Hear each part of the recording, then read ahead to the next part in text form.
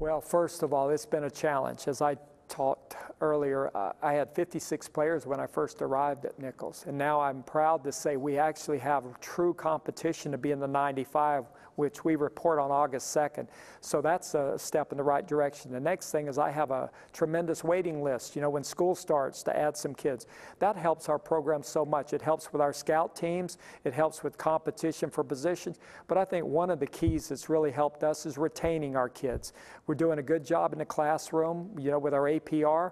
We have the young men. So we have some very good players on our team, some all-conference caliber players on our team. Do we have enough of them? No. But right now, if we can retain the average type players and just coach them year in and year out, we can get them better so that we can be more competitive and be in the mix for the conference championship. Just the stadium's changing, our weight room's changing, locker room's changing, and also just on the field, just our mindset.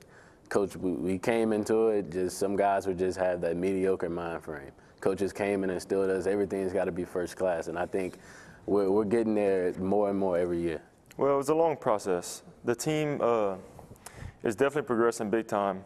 I know my freshman year, I was kind of timid to come to the team, trying to be a leader, but also respecting the older guys.